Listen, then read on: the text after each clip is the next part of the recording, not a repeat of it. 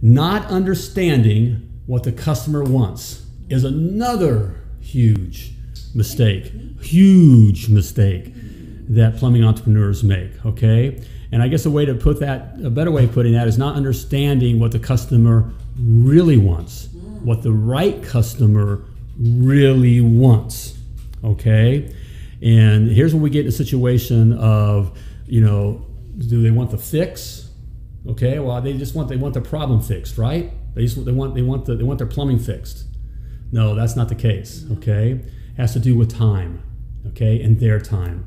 What the right customer, okay, really wants is their time back. Yep. Okay, so it's understanding that. And that's a hurdle to get through, right, or to get over, okay? Or just crash through it. Just get right on by it. A lot of guys get hung up on that hurdle. Okay, no, I'm here to fix the plumbing. No, you're not. You're there to get Mrs. Jones her time back. Yeah. You do that, all right, you're going to be successful. Get her time back, okay? In fact, there's a common theme through all of this. And I know my private clients hear me say this a lot.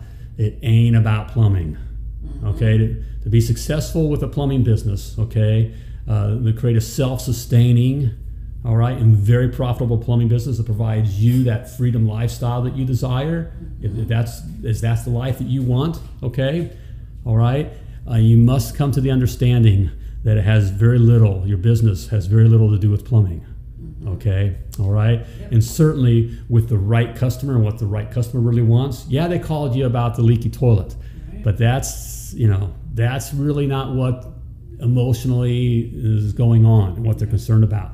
They're concerned about their time, okay? Their time.